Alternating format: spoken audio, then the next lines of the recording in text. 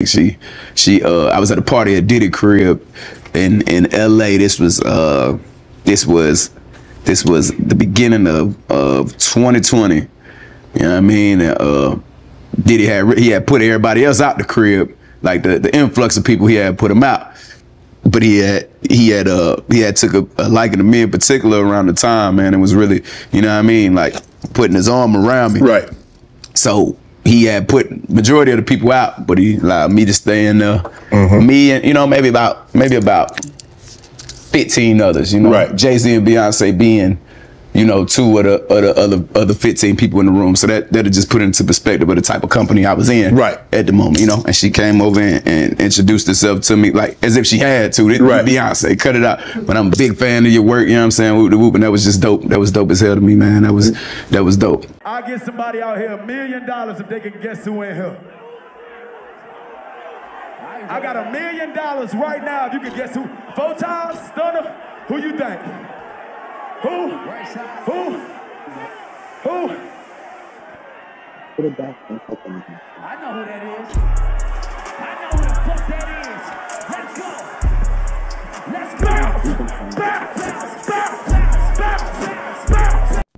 Now it all adds up. Let me break it down real quick for everybody in the back. So Dababy sat down. He's talking about the party he went to at Diddy's, a super exclusive little gathering where Beyonce, so you can assume Jay-Z was there, and other top people like he said in this room. This sounds like his Illuminati initiation. I mean, what else could it be? Why is there only 15 of you in there? And why did Diddy take such an interest to him? I'm telling you, with Diddy's little freaky ass, sounds like he wanted him a little chocolate dropper, a little tough nigga to try to poke on. You know Dababy wasn't going, probably upped on him and was like, nigga, it ain't that, ain't never gonna be that. He defied the system. Because you see, he brought out Tory Lanez when they was all against him, especially Beyonce's husband Jay-Z and Roc Nation. They weren't going for that. And this is at a time when everyone was supposed to turn their back.